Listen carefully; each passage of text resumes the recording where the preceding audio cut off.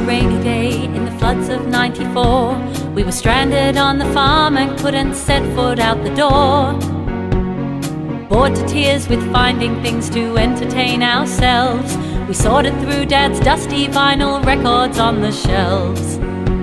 One record that we played that day, it cast a magic spell. The music was so catchy and they looked like us as well.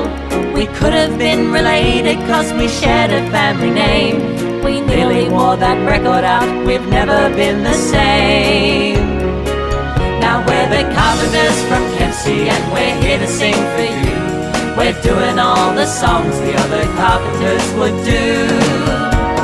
We don't like rap or acid jazz or heavy metal rock, so we're dusting off some oldies and we're turning back the clock.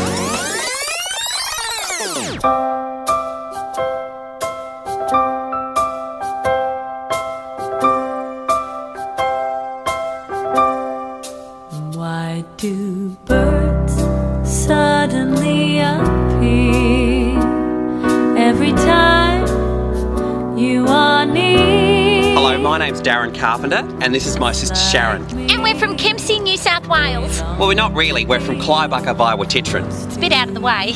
Not if you take the turn off after Hat Head, stay on Bucket's Way to get to Guy Creek, hang a left at Nolarone's Chook Shed, follow your nose and you can't miss it. Thanks, Darren. We are so excited to be here in the big city. It's a strange and wonderful place. I haven't had this much fun since the time... Since the Colabatti Viennese ball.